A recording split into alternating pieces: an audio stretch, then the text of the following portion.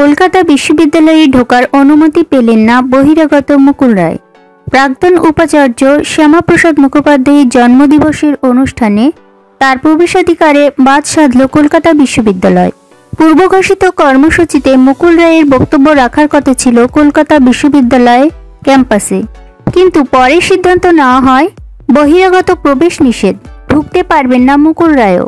শ্যামাপ্রসাদ মুখোপাধ্যায়ের 118তম জন্মদিবস উপলক্ষে এই অনুষ্ঠান।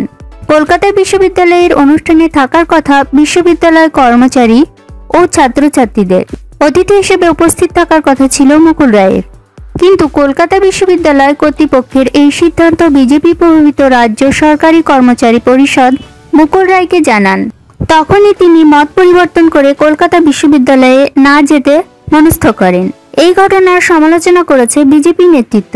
মুকুল রায় তৃণমূলে থাকাকালীন একাধিকবার কলকাতা বিশ্ববিদ্যালয়ের অনুষ্ঠানে যোগ দিয়েছিলেন। এখন তিনি বিজেপি নেতা বলেই আপত্তি তোলা হয়েছে। এই প্রবেশাধিকারে বাদ সাধা রাজনৈতিক কারণেই।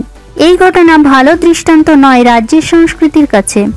তৃণমূল কংগ্রেসের পক্ষ থেকে সব জানানো হয়েছে এটা সম্পূর্ণ কলকাতা বিশ্ববিদ্যালয়ের ব্যাপার। তারা এই সিদ্ধান্ত নিয়েছেন। উদ্যোক্তারা সিদ্ধান্ত নিয়েছেন বহিরাগত কাউকেই তারা রাখবেন না অনুষ্ঠানে। সেখানে অযথা রাজনৈতিক রং লাগানো হচ্ছে এই অনুষ্ঠানে।